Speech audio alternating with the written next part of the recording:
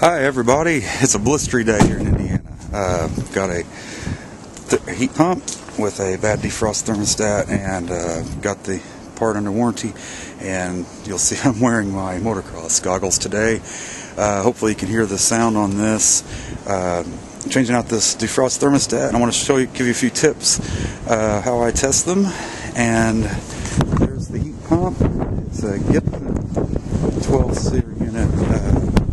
You'll see I've got the new defrost thermostat put in place, and you probably can't see it, but there's a thermistor connected to the YouTube below it. There's my thermometer. Getting ready to put the fan on it and fire it up, and we're going to test the temperature of this new thermostat to make sure that it's within range of working. So you'll see that in the meantime I've put a jumper across the defrost terminals, and also I've changed the time setting to 90 minutes. This just simulated a defrost thermostat that was